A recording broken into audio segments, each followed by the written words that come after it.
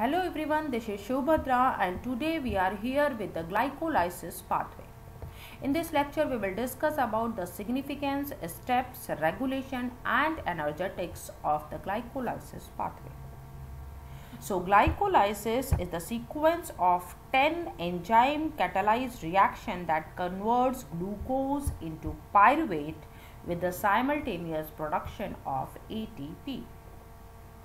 All the reaction steps takes place in the cytoplasm, so the cytoplasm is the site of the reaction.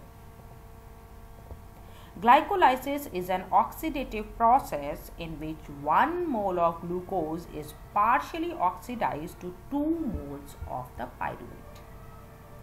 This unique pathway occurs aerobically as well as anaerobically and does not involve any molecular oxygen. The pathway also includes the formation of lactate from the pyruvate, and it is the central pathway for the glucose catabolism. In aerobic organisms, glycolysis is the preliminary pathway of citric acid cycle and etc. chain. The pathway can be divided into 3 phases. The first is the energy investment or the priming stage, the second is the splitting phase, and the third is the energy generation phase. Now coming to the significance of the glycolysis pathway. Glycolysis is the only pathway that taking place in all the cells of the body. It is the only source of energy in the cells which cannot contain mitochondria like erythrocytes, cornea, lens, etc. During strenuous exercise, when muscles tissue lacks enough oxygen, anaerobic glycolysis forms the major source of the energy for muscle. It provides carbon skeleton for the synthesis of non-essential amino acids and glycerol part of the fat. The reversible step of the glycolysis are also involved in the gluconeogenesis. So all these are the significance of the glycolysis pathway. Now coming to the steps in the glycolysis. So these are the steps, different steps involved in the glycolysis pathway, which is divided into 3 parts. The first is the energy investment phase, and these are the steps in the energy investment phase. The second is the splitting phase, and this is the step in the energy splitting phase. The third is the energy generation phase, and all these steps are involved in the energy generation phase. The pathway involves the 10 steps from 1 to 10. So these are the 10 steps in the pathway, and these are the structures of different molecules produced at each steps. So one by one we can discuss all the steps involved. In the first step, the glucose is phosphorylated to glucose 6-phosphate. This is the structure. Glucose is phosphorylated to glucose 6-phosphate in the presence of enzyme hexokinase. This hexokinase will split the ATP molecule to the ADP molecule, and the free phosphoryl group which is obtained is introduced to this glucose molecule to form the glucose 6-phosphate. Kinases are the nature's tool for introducing the phosphoryl group into the organic molecule, and this kinases reaction is irreversible in nature. In the second step, this glucose 6-phosphate is isomerized to produce the fructose 6-phosphate by the enzyme phosphohexose isomerase, and this is a readily reversible reaction. Here the structure is also shown. Glucose 6-phosphate is isomerized to fructose 6-phosphate. In the third step, this fructose 6-phosphate is further phosphorylated to the fructose 1,6-biphosphate. This is the structure in which there is 2 phosphate group. So fructose 1,6-biphosphate is formed in the presence of the enzyme phosphofructokinase, and this is the rate limiting step of the glycolysis pathway because this is the slowest reaction, and here also the ATP is break down to ADP, and this is a irreversible reaction. In the next step, that is in the fourth step, this fructose 1,6-biphosphate, which is a 6-carbon compound, this is a 6-carbon compound, is splitted into two molecules of, this is a 3-carbon unit and this is also a 3-carbon unit. So this fructose 1,6-bisphosphate is splitted into two molecules of 3-carbon units. This first is the glyceraldehyde 3-phosphate and the second is the dihydroxy acetone phosphate. And since this backward reaction is an aldol condensation, so the enzyme which catalyzes this reaction is known as aldolase. And this reaction is also reversible. In the step number 5, this dihydroxy acetone phosphate, the structure is here, this dihydroxy acetone phosphate is isomerized to the glyceraldehyde 3-phosphate by the enzyme phosphotriose isomerase. That means at this step, glucose is cleaved into two molecules of glyceraldehyde 3-phosphate. Here it is written 2 molecules of glyceraldehyde 3-phosphate.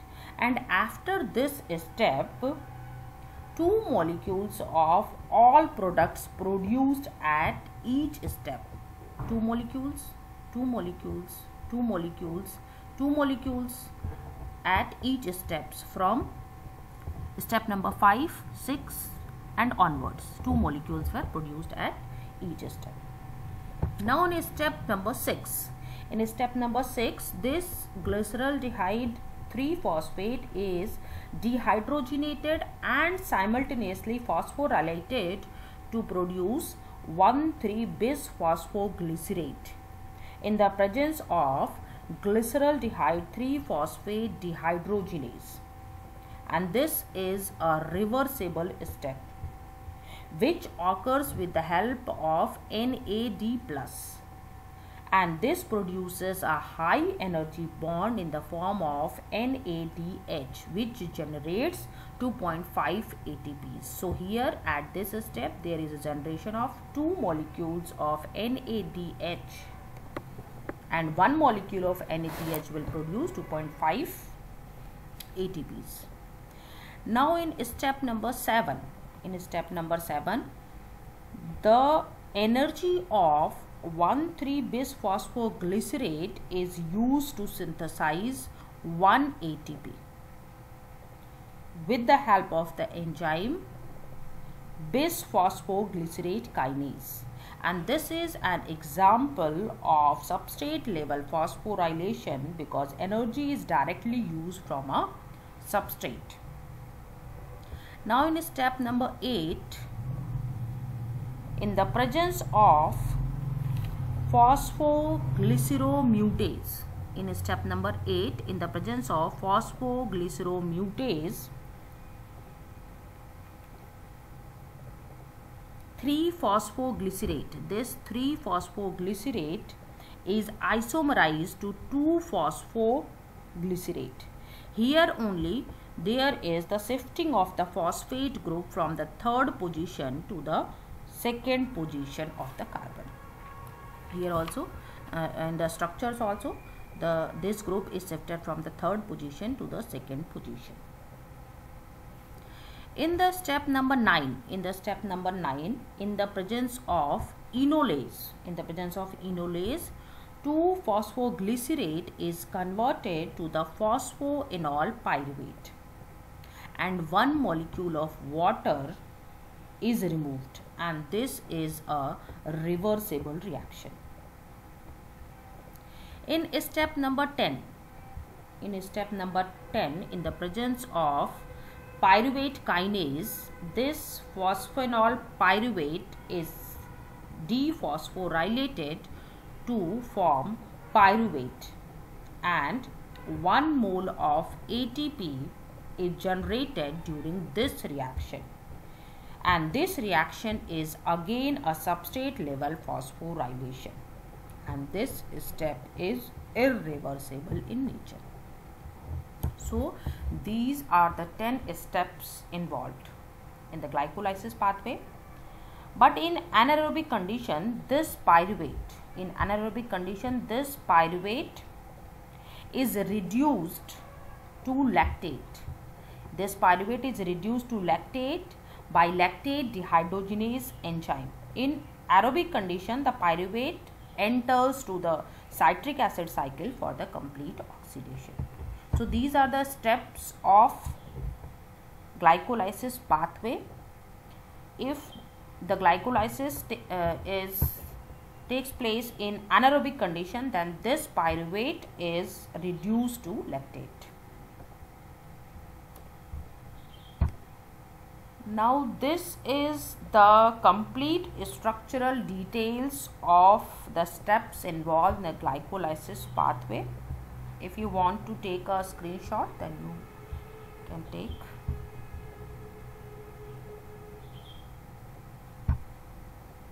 Now the regulation of the glycolysis pathway.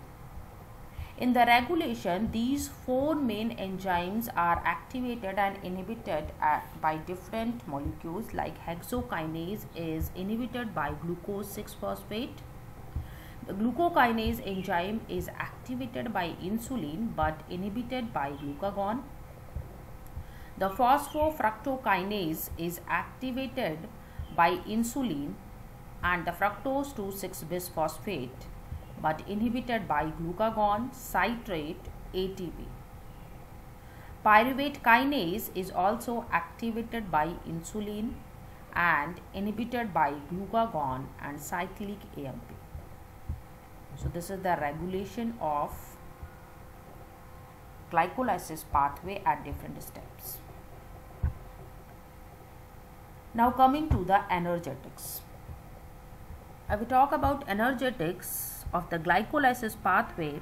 Then at the step of the glyceraldehyde 3-phosphate dehydrogenase, there is a production of 2 NADH, and 1 NADH will produce 2.5 ATP, so total there is a production of 5 ATP. In the step of phosphoglycerate kinase, when there is a substrate level of phosphorylation, there is a production of 2 ATP. In the next step, at the step of the pyruvate kinase, where there is also the substrate level of phosphorylation, we get 2 ATPs. But 2 ATP are consumed in the reactions catalyzed by hexokinase and phosphofructokinase in the energy investment phase. So we can subtract 2 ATPs. So the net ATP synthesis in glycolysis in aerobic condition is 7. So there is a net synthesis of 7 ATP in glycolysis pathway in aerobic condition. But during anaerobic condition, when 1 molecule of glucose is converted to 2 molecules of lactate, then there is a net yield of 2 molecules of ATP. So this is the energetics, and this is all about the glycolysis pathway, in which we have discussed about the significance, steps, regulation and energetics. If you like this video, please do subscribe my channel and share with your friends. Thank you for your time.